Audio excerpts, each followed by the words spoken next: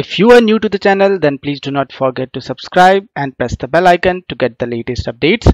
Please like and give your comment also if you like the content and the hard work. Hello guys, welcome back. So in this video we will see why I will use this ICommand interface first, and then later on we'll understand how to implement this interface.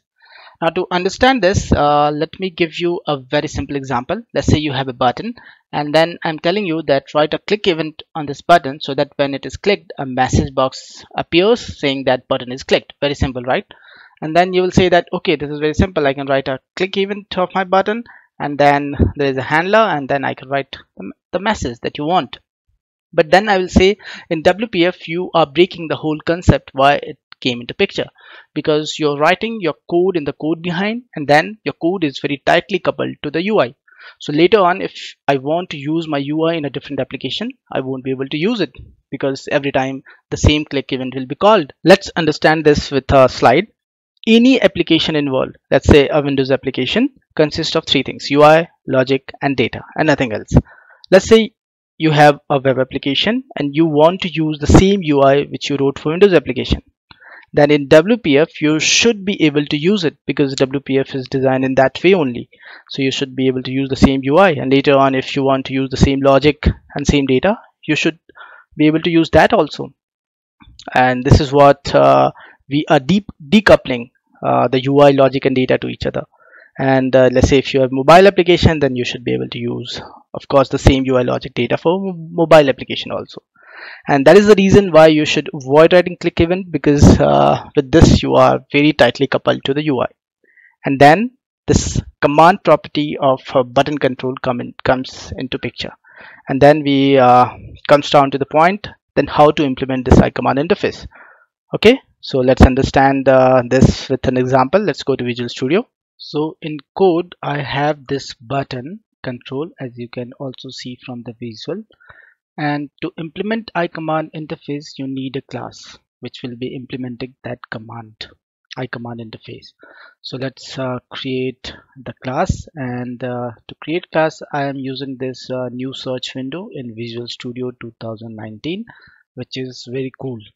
You can see here that I typed folder, and then I can just create the folder. Let's name it as command, and then you select the command folder and then write class. You can create the class. This is more powerful with Visual Studio 2019. Let's name it as button command, and then write here ICommand interface to implement. Button command will be implementing this, but it is not able to find it because I need a namespace. So this is windows.input. Now it will be recognized. Now let's implement it. Hover your mouse and then implement this interface.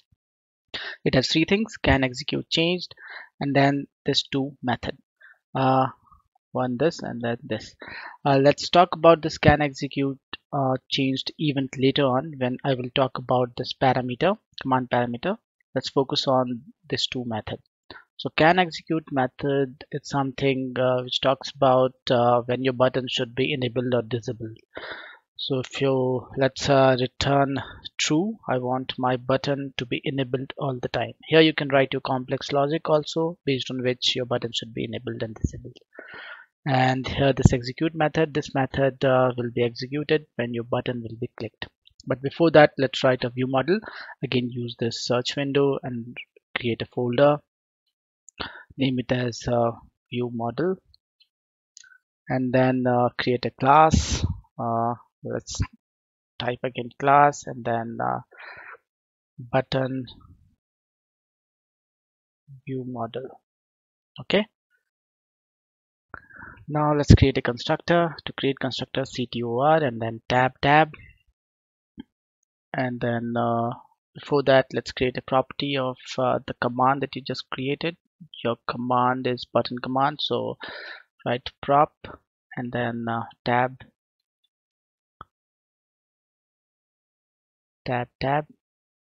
write button command. You need the namespace and then give it a meaningful name, button command.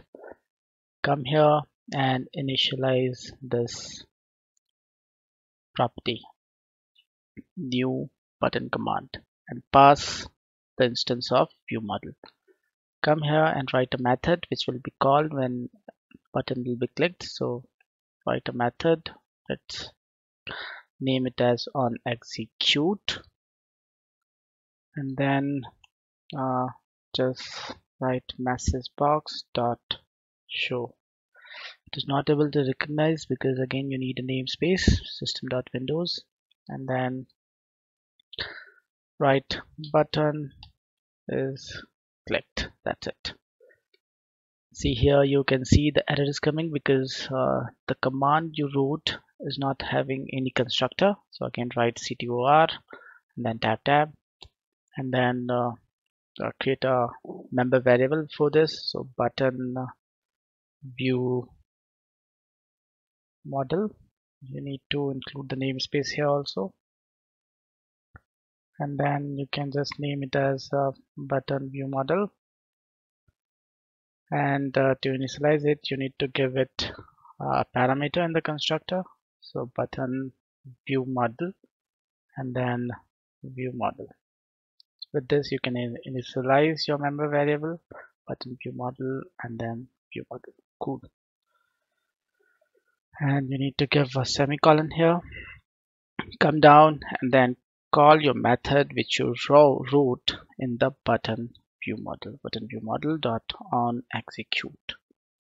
Okay, so now when execute will be called, then your method which you wrote in the view model will be called.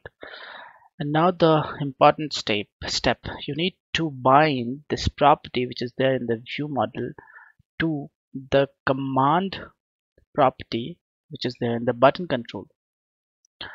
But before that you need to create the instance of your view model so that you can get the property from there, and then you can bind to the command property you can see here. Okay, but as I said before, you need to create the instance. So let's first include the namespace because your view model is in a different namespace. So let's write ICommand and then you can find your view model namespace, and then in the resource section let's create the instance. Very good. Let's find the namespace name view model, and then you can find your class button view model, give it a key. Key is basically creating the instance of this class. Very good, you created the instance, and now you need to find this instance and then bind the property. So to do that you use the binding markup extension, then set a source.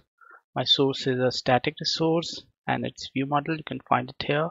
Then find the property that you need to bind to. The property is button command. As I said, you need to bind this command. Cool. So I did it. Now when I will run the application and my button will be clicked, this command will come into picture and this button the function will be called. Let's run it and then let's see this in action. Then you will understand it, how it is working. Now when I will click on my button is clicked. Okay. So with this ICommand implementation, we could decouple the UI with the logic which is there in the view model. Okay. So with this we are done. Thank you for watching. Have a nice day. Bye bye.